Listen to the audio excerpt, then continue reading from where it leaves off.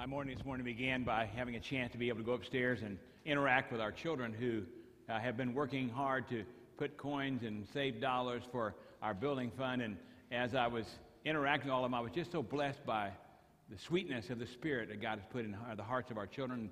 Certainly the parents and grandparents who've influenced those kids, we see that sweetness. And it's interesting because it's a testimony to God's faithfulness, because God faithfully speaks to the hearts of a parent to bless their children, let them encounter God in a way that makes it real and special. And so the day started that way. This week was an amazing week of opportunity. It's connected a lot of what we do and impacting lives here, there, and everywhere into the story of who we are. And I had the privilege of being able to scoot out after our special ordination service last week. I had a chance to go to Ukraine and preach the gospel to 100 teenagers and 120 children, and also to testify with some widows. And so think about this in the span of a week, to be able to share in a service with every night with 100 teenagers, and 37 teenagers gave their heart to Christ this week in Ukraine. Is that not a great testimony of God's faithfulness?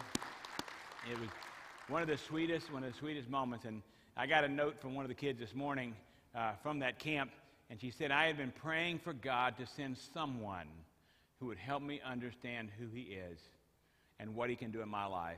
And she said, I'm so thankful that you're the person, that you are the someone that God sent to help me, and I want to live for Jesus the rest of my life. And as I read that, I thought, what powerful words. But it didn't stop there. I had a chance to be able to baptize a 77-year-old widow, and handicapped in a wheelchair, and a precious moment of God's faithfulness, because this lady had lived through difficulty and heartache and hardship. And she began to realize that she was in a room with some other women who had met Jesus, all of them widows. And it began to impact her in such a way that she thought, I want to experience the same Jesus they're experiencing. And as a result, she gave her heart to Christ, and it just so happened I had the privilege of being able to be in that nursing home with 40 other widows. And it's so intriguing to be around them and interact with them. Obviously, they don't speak any English, but the language of God's love supersedes our tongue and our capacity to speak. And it's amazing to watch what God did in that particular service. Because in that service, one lady who was quite old, and she told me while I was there, she said, I'm ready to die. I want to die. I've lived my life. And one of the ladies who's there who helped take care of the nursing home said, you don't want to die yet. You want to find Jesus just like Maria did. And so she came to service and witnessed and watched what was transpiring. And I wish you could capture in words the faithfulness of God.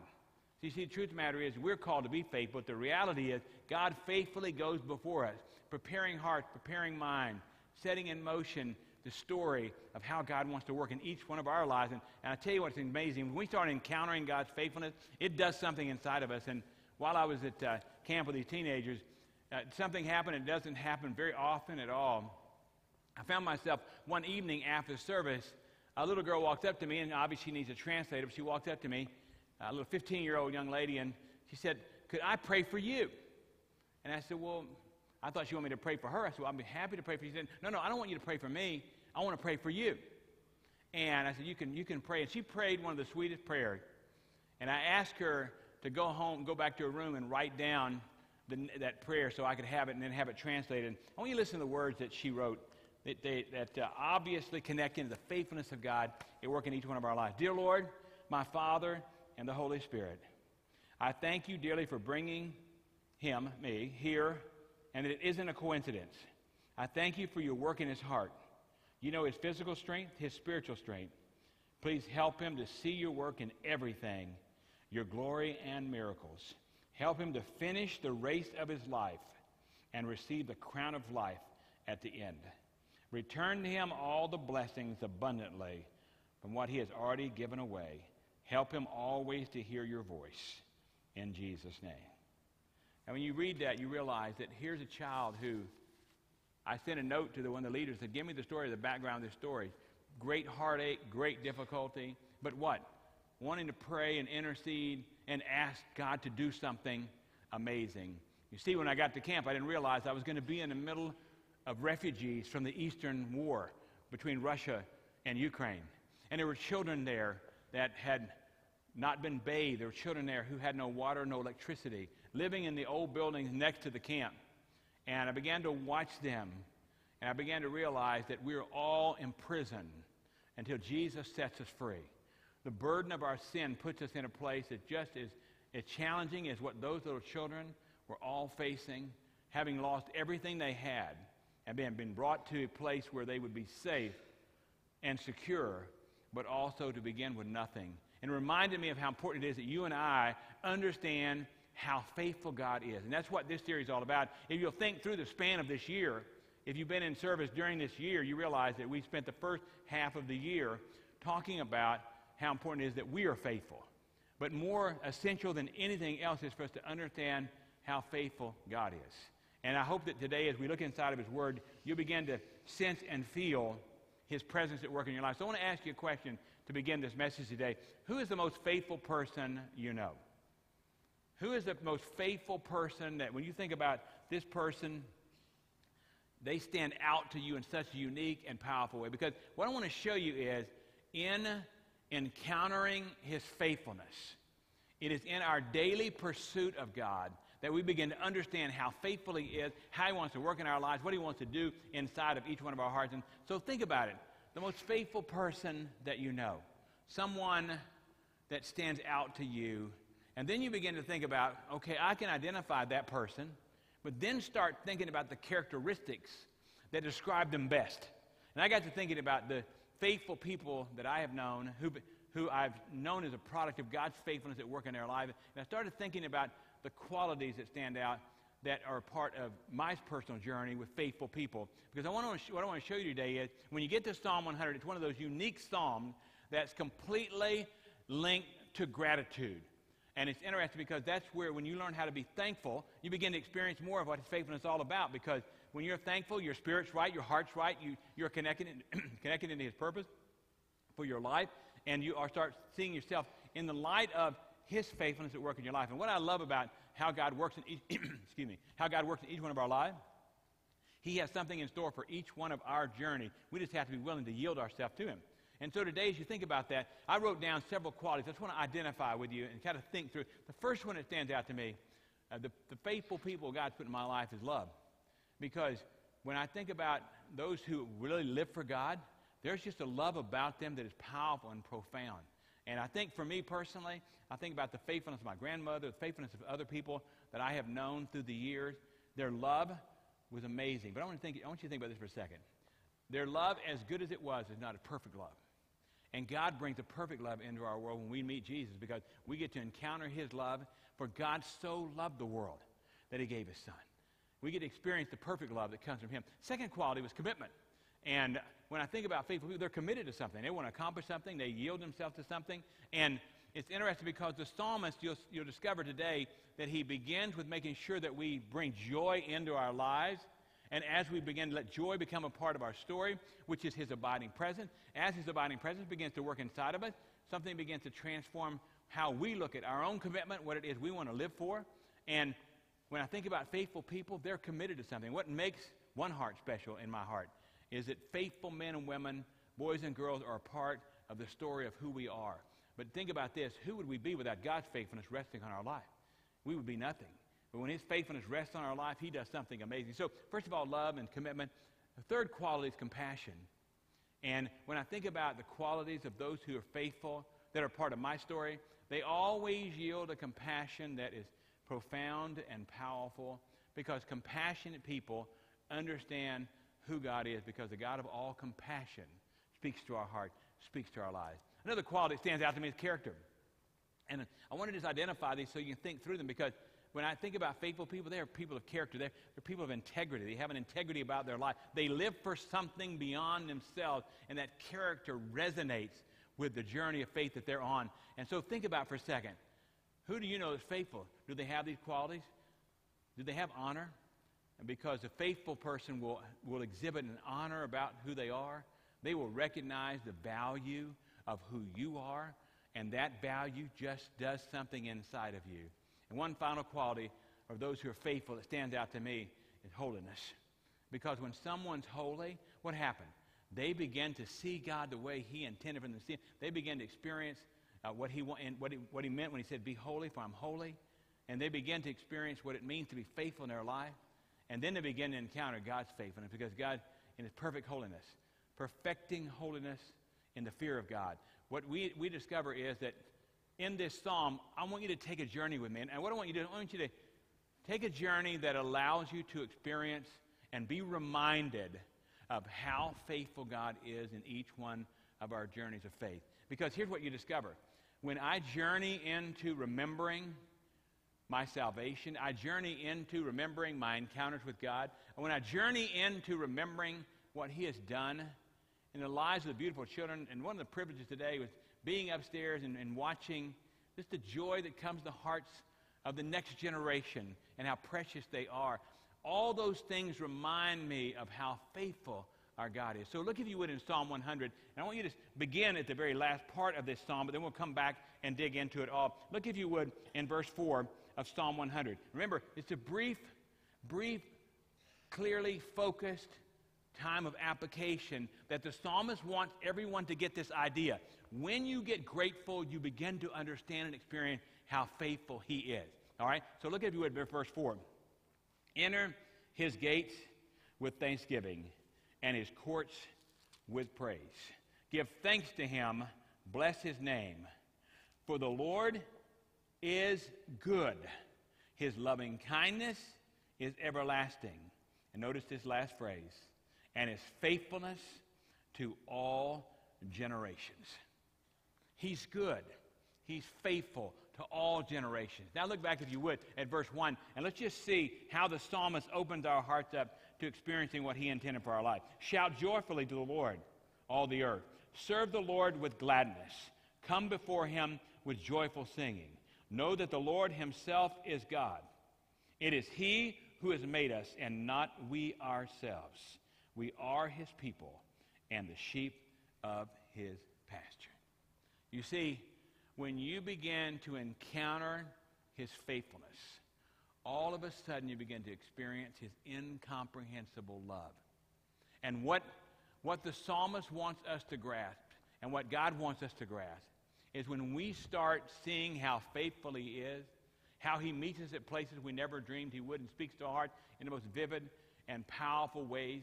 When we start seeing his faithfulness in our life, we start grasping the absolute beauty and power of his love. Because what his love does something inside of us that no man, no woman could ever do. It's that perfect love that sets us free to experience life the way he intended. It's that perfect love that it's almost incomprehensible for us to grasp, because it's not defined by someone's expectation. It's defined by his heart. And what you discover is when you and I come to a place where we're not processing things just based on someone's expectation, but instead we're processing things based on the heart of God, then we begin to see his faithfulness at work in our lives, and it does something inside of each one of us. So today, as you think about it, I want us to take a journey through this psalm. And what I want you to get a hold of is I want you to think about, and you're on this journey, and you begin to take a few steps. And these steps are all leading you to a place where his faithfulness becomes pivotal to your entire story. His faithfulness becomes a part of what it is that you are looking for the most in your life, because here's what you discover. The more I understand how faithful he is, the more I'm going to grasp his goodness, the more I'm going to grasp his love. And at the end of this message, we'll look at how important it is that we encounter his goodness the way he intended for it to be encountered. For God is good. He works in each one of our lives in a good way. We know that all things work together for good to those who love God, to those who are called according to his purpose. You see, you and I, all we have to do is stop and say, you know what, I want to experience that same kind of encounter that Paul related to in Romans 8:28, because in that 8th chapter, in the 28th verse, when you look at that particular chapter, you realize they'd been through difficulty, they've been through heartache, they've been through challenges, they've been through suffering. And Paul brings it back to, you know what, even through all these things, you can trust me that what I'm doing inside of you is there to accomplish and experience the goodness of God.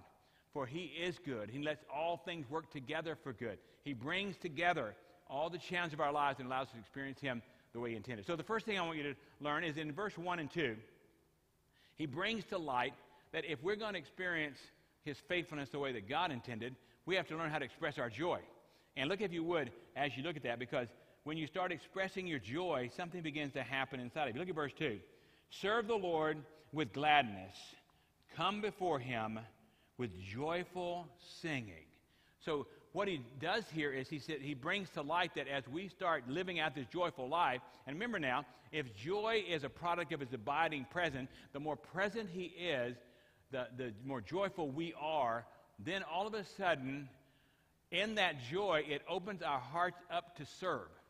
And we start serving and extending our love. And one of the privileges I had today was just to see how many people are engaged all across our complex every Sunday morning, ministering to our children, blessing them, encouraging them.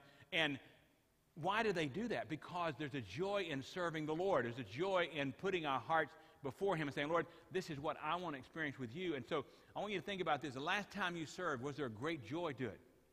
Because as you serve and the joy of the Lord rests on what you're doing, all of a sudden you want to do more. You want to accomplish more. You want to experience more because that joy drives you towards an amazing spirit of service. So he says, serve the Lord, verse 2, with gladness. Come before him with joyful singing. And what the psalmist does for each one of us is he helps us understand about what joy does. Because joy connects us and connects our hearts to an eternal song. You see, there's songs that are written by God for our hearts and life. And the Psalms are songs that were written that connected people into their faith journey. That's why Psalm 37 and 27, these different psalms speak to our hearts and lives in different ways. Psalm 23, you could just go through Psalm 90. You could go through them and you realize these songs really grab hold and they say something to the eternal part of who I am. And so I found myself in Ukraine this weekend. They were singing. I don't know if you've ever listened to a Slavic language, but it is very different than English. It is very hard to grasp and comprehend. And so I thought to myself, I'm not going to learn a word of these songs. There's no way. I mean, there's no way to even pronounce any of the stuff they say. I mean, the town, the village that I was in is Koroshiti. Now, think about spending your life trying to learn words like that. I mean, it was just really, all of them were challenging words. But then I started watching as they sang. Now, think about this for a second. I watched this young lady who was worshiping God in such a beautiful way. I didn't know until yesterday that she not only came to worship God, she also brought a friend who was reluctant to come and learn anything about Jesus. But guess what happened to her? She saw that eternal song in the heart of her friend Tanya, and it said to Karina, that is the Jesus I want to know. And as a result, God touched her heart and life. So think about this. You start expressing your joy. You become joyful in everything that you're encountering, everything you're experiencing. And that joy begins to rest on you. And all of a sudden, you have an eternal song. It's not some temporal song that comes and goes. It's a song of the Savior, of the Redeemer, who becomes a part of your story, and you start expressing yourself in the most beautiful way because all of a sudden, you're encountering his presence. And encountering his presence brings to you such a gladness. I was glad when we entered into the house of the Lord. The Scripture talks about how important it is that we have gladness inside of our life. And what is joy? He begins to abide in us and experience, and we start expressing our joy. And I'm going to tell you, that's why when you meet people that express joy, there's something that's absolutely magnetic about it because their joy does something for you. And one of the things I love about serving the Lord, listen, not every day is easy, but every day is good when you allow the joy of the Lord to rest on your life. Because you do not have to let a circumstance define you. You can allow a conviction to direct you. And the conviction should be, no matter what comes at me, I'm going to trust him to watch over and guide and sustain me in a beautiful way. So the first thing you do is you learn, and you're on this journey, and all of a sudden you just make a choice. I am going to express my joy. I'm going to express my joy. I'm going to convey that to whoever I encounter, and the joy of the Lord is going to rest on my life, and I'm going to watch him work. But it doesn't stop there. Look at verse 3, because in verse 3, he brings to light something very powerful. Know that, in fact, you can't miss this verse. Know the Lord himself is God. It is he who has made us, and not we ourselves. We are his people and the sheep of his pasture. Wow. The second step of our journey is to understand who he is and how he works. Because if you understand who he is, that he is perfectly faithful, and you understand how he works in perfect faithfulness in each one of our lives, then all of a sudden you realize it's not defined by some degree of self-sufficiency. It's defined by his presence at work in you. And watch this.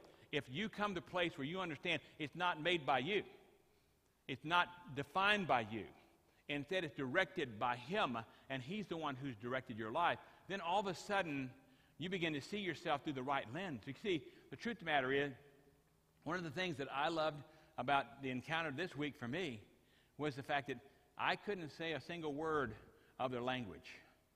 But through a translator, the translator could take the English language and convert it into a language. So it was not based on any ability or any capacity I had. It was who he is and how he worked and how he reaches in the hearts, their lives of those children. You see, I've not often in my lifetime seen 37 people come to know Jesus in one day. And to watch the joy of the Lord rest on their life as a result of that. But when I remember, what I remember most vividly is being able to say to them, if you want Jesus to live inside of your heart and life, this is how you do it. If you want that experience, you can do it this very night. And when I began to watch that, I began to realize that it's not me. The truth is, I'm so limited in ability that it would be impossible for me to convey to anyone anything, but the Holy Spirit works in our lives to transform how we think, to transform how we live. And so all of a sudden, we start understanding who he is. And that's exactly what the psalmist is trying to get across. No, the Lord himself is God. In other words, what he's trying to say is, don't get caught up thinking you're going to find all the answers even, because that's not how life works. Life throws at us lots of difficulties. We're not always going to have the answers. But here's what you discover. He is our God. He knows every detail of our lives. So we don't have to get caught up getting frustrated by this or overwhelmed by that. And it's interesting because what I've discovered is the parts of your story that don't read like you'd like them to, for example, product of a broken home, product of an alcoholic father, those things read beautifully to someone who's going through difficulty and heartache. It makes the story read out for them to be able to understand that even those who suffer and go through difficulty can turn their attention towards God, turn their attention towards accomplishing what he intends. And so he loves us. He knows every detail of our lives. And I love the fact that he watches over every detail. He gives us the opportunity to be able to move into and experience life in such a profound and powerful way if we're willing to surrender ourselves to his faithfulness and say, Lord, you're going to guide me. Second thing I want you to see, though, is we're created to fulfill his purpose. I mean, when you look at this, you realize something that we weren't created. Look at verse 3 there again. We are his people and the sheep of his pasture, which tells you something. What we're created to do is to fulfill what it is he wants to accomplish through each one of us. And so all of a sudden, we don't we don't start defining our life just by vocational choice. We define it instead by a spiritual direction God gives us. Because as he begins to work inside of our lives, he begins to change who we are. He begins to show us more and more of who he is. And the more we encounter his faithfulness, the more powerful our lives can be, how more beautiful our lives can be. And what I love about God's faithfulness, it meets us at the point of our greatest need. Because we all are inadequate. We're all sinful by nature, but we come into a right relationship with Christ and see that separation that sin does. How is it met? How is it ever answered? It's always answered in our Savior, because Jesus bridges the gap between our sin and our need for a Savior to become the righteousness that we need to encounter and experience God's best for our life. And so, first of all, you begin to express your joy, and then you begin to understand who he is. And watch this carefully. The more you understand who he is, the more you understand what he wants to do with you, and what he wants to do in you, and what he wants to do through you. And then you come to verse 4, where he says you enter his gates. You enter his gates, and you walk in there, and what you discover is that he wants you to come before him with gratitude. Enter his gates with thanksgiving, and his courts with praise. Think about what happens when all of a sudden you start walking into an experience, and you walk in there with gratitude. You walk in there saying, you know what, this is what I want to experience in my life. I'm thankful. I'm thankful for everything that has come my way, everything that makes my story a beautiful story because of the grace of God, because of his faithfulness at work in my life. And so he says you enter in and you walk in, you come before him with gratitude. And what you discover is the more thankful you are, the more truth is absorbed inside of you, and the more truth that you take in, the more powerful your life is, because when the truth begins to speak to you, it begins to direct you towards encountering what it is he wants to do inside of your life. And so all of a sudden you go, wait a minute now, so what do I need to do? I need to take a few steps. I need to follow him. I need to follow him into his house. In other words, he makes it very clear here. You enter his court with praise, and you give thanks to him. In verse 4, give thanks to him. You bless his name. So he's identifying that we make these choices to be grateful. We make these choices to express gratitude before God. We keep overwhelmingly step into what it is that he wants to do inside of our lives. We keep expressing ourselves, saying, Lord, I want to follow you. I want to come into your house. I want to lift my heart up to you. And when I do that, something begins to happen inside of me. That's why we sing that hymn, Great is Thy Faithfulness.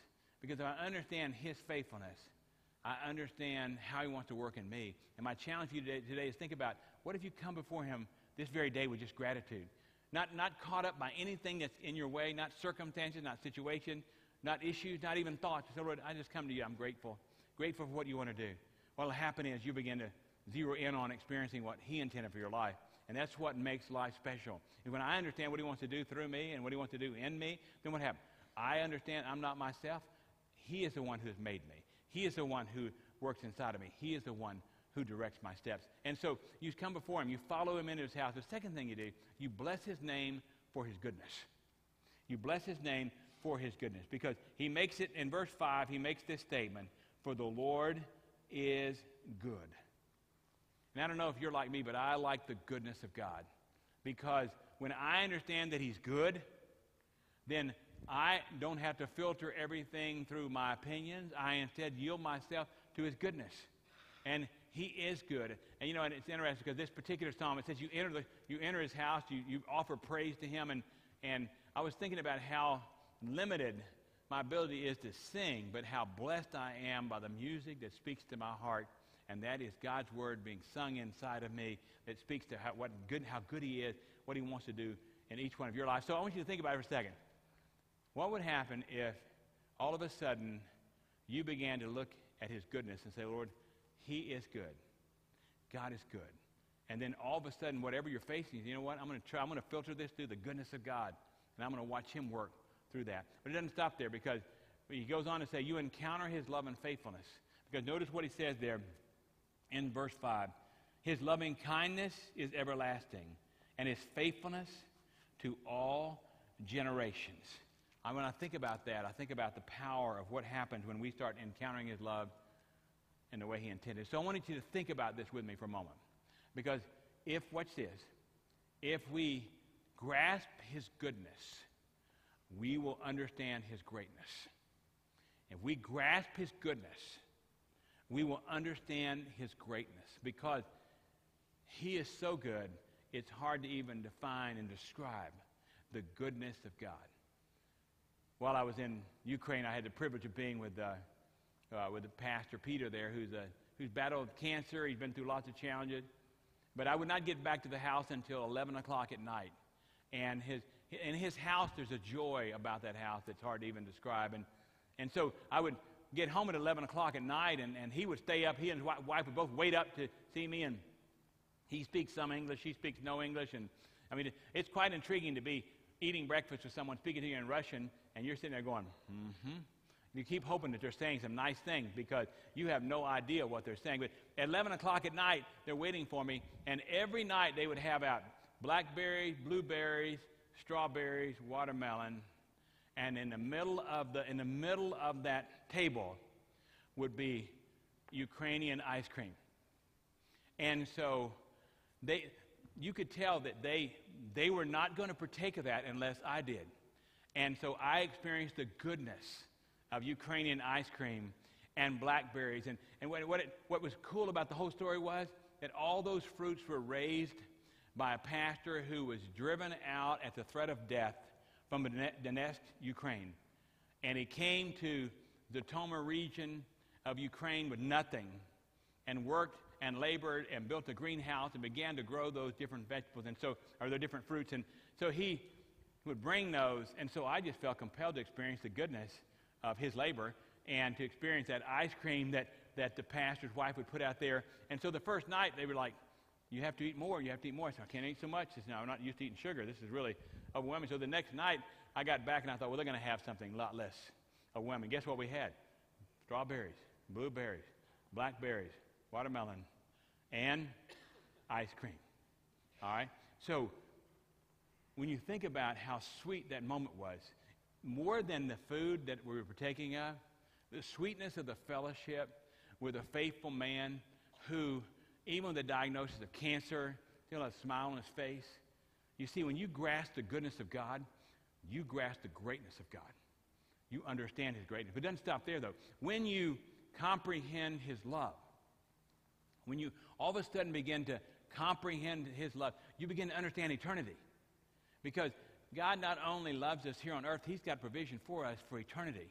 And it's going to be the most special time for all of us to be in heaven together when he calls us home.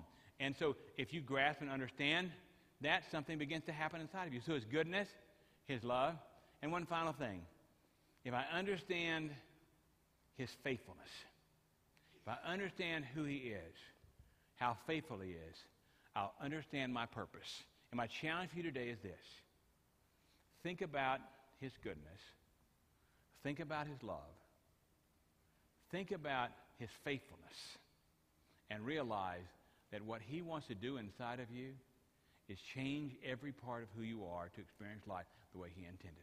That's what brings us into his house every Sunday. That's what allows us to experience his faithfulness. And during these weeks as they unfold, my prayer is that your heart would be open to grasp these things, to understand these things, to comprehend these things. Because in his goodness, in his love, in his faithfulness, we get to experience the best of heaven. And so let's pray together. Father, thank you. Thank you for the opportunity to be able to come into your house on this day. Thank you for the privilege of being able to look at a small little psalm that has such power, that his faithfulness extends to all generations, every generation. I saw that today in the hearts of our children. I saw that from the least of ones who are here all the way up through kiddos that I've watched them grow up their entire lives. You are faithful. Your faithfulness extends to all generations, and we just have to be willing to think about our own lives and ask ourselves the question, will we encounter his faithfulness? Will we daily pursue him so that his faithfulness becomes real to us? Lord, I pray you bless us as we respond to you. There's someone here who needs a church home, someone here who needs to encounter your faithfulness by way of a personal relationship with you. They've never given their heart to you. Lord, I pray you speak to their heart. Lord, if there's someone here, if they're just looking for someone to intercede for them and with them, I pray you would also speak to their life. Lord, bless